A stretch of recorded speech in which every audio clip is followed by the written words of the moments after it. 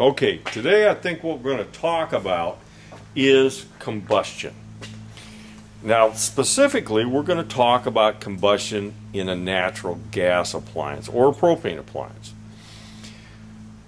They are gas when we burn them. They're gas when they come to the appliance. Propane's a liquid while it's in the tank, but we boil it to produce a gas.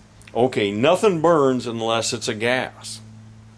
Oil, if we take fuel oil and try to burn it, we actually have to heat it up so it evaporates and becomes a gas. If I'm burning wood, I have to heat it up very hot to drive the gas off the wood. So it's the gas that burns.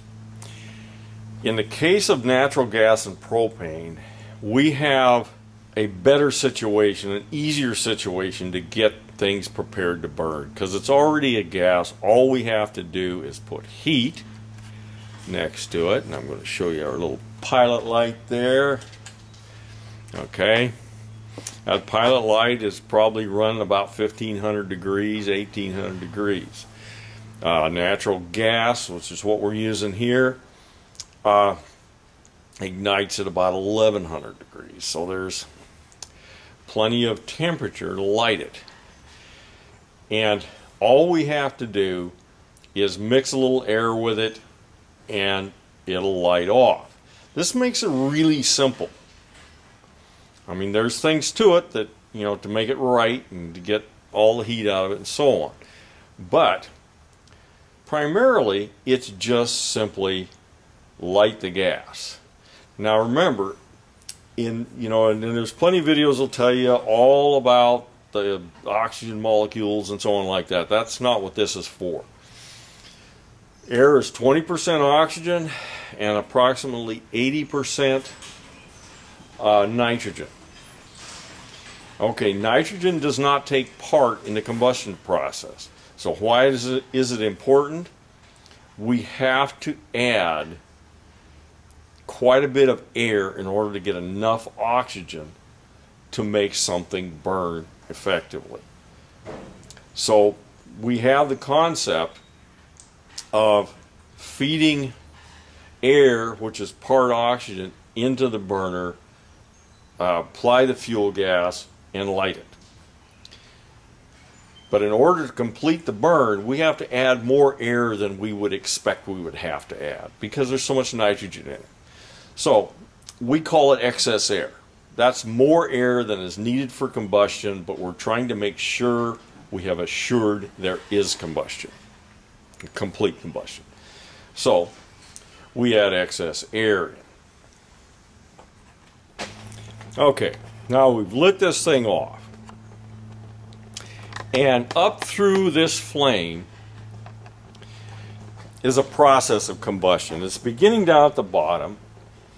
And as the primary air, that's the air that's mixed with the gas before I feed it out of the end of the burner.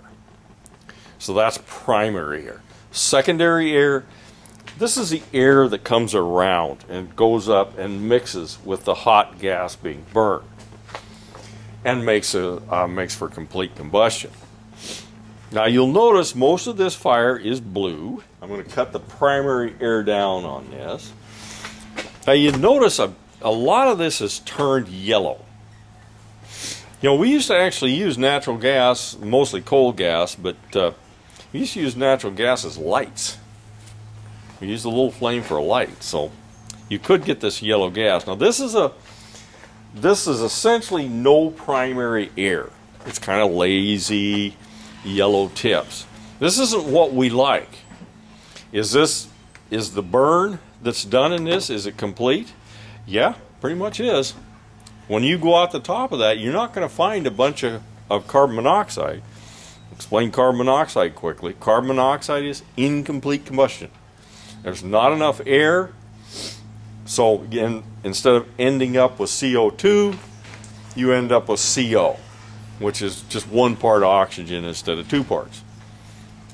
So the combustion's not complete. Actually, carbon monoxide is a flammable gas, and a lot of flammable gas detectors will detect CO.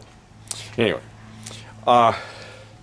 We want, when we burn this, we really don't like this kind of flame. It does work if there's enough air around it, but we like a blue flame. A blue flame means I've got more primary air in it. And now we're going to see if we can get this out to some kind of a blue flame. Pretty much got the blue flame. That's what we usually use. Combustion is pretty much complete, and I don't have too much more air than what I need. Okay, so what happens when I put too much air to this flame? Now, you understand we are moving our secondary air right up here, and it's catching the outside of this flame, and it's mixing with the fuel and finishing the burn. That's the secondary air. The primary air is coming up through the burner, and I'm going to open this up about as wide as I can get. It doesn't make a lot of difference on this burner. It's maybe just a little bit more ruffled and a little bit more harsh, but not much. Some of them it's quite a bit. Okay, I've got too much air for combustion now. Now, what does too much air do? If you have too much primary air, that cold gas comes into the flame from inside, in this case, and it mixes with the gas, but because there's too much air in there, it actually cools the flame down a little bit. Now, we want a hot flame. We want the flame to be as hot as we can get it so that it will transfer heat quickly. If I put way too much air into it, it doesn't do that so well. So that's why we're adjusting primary air like I'm doing right now and trying to get it down so you can see a little bit of yellow tips. Pretty much gone. Let's go a little farther. A little bit of yellow tips in it. And we'd like to get rid of those. That's a happy medium of a flame. Does not have too much primary air that cools down the flame, but has enough primary air to get a good complete burn and not add too much to cool it down.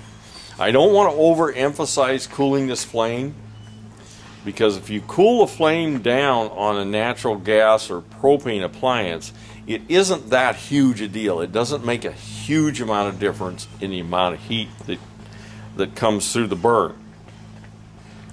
I will demonstrate it on a real furnace, and I'll change primary air adjustments on it, and you can see there's really not a whole lot of difference. But it's one of the things we do to increase efficiency a little bit. So we want to get our primary air set up so that we just get rid of yellow tips, and that gives us less excess air. We always have excess air. Excess air has to be in the burner to assure that the burn is complete. It's like anything else.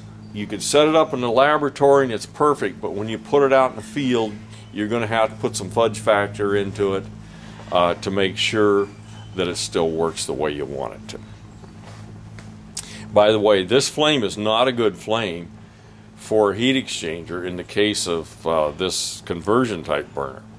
And I'll show you what they do to actually make this a better flame, because most conversion burners are put in fairly large combustion chambers that used to be used for oil or coal, and they have a little doohickey in here, and I'll show you that in a sec. Okay, that's a flame spreader. That just spreads the flame out too, so it impacts the side of the heat exchanger a little better. So natural gas is easy to burn. Propane, easy to burn. Don't have to heat it up. All you got to do is get oxygen with it, and then get enough heat in it for the ignition. You know, about 1100 for natural gas. Can't remember what it is for propane. and then it burns. Try to control primary air. You do actually control secondary air to a certain extent with the design of the furnace. Like this would not burn. You would not have this out like it is. It would be inside a combustion chamber. Control your primary air to keep the flame from cooling down too much, and get enough excess air so that the burner does not produce carbon monoxide from incomplete combustion.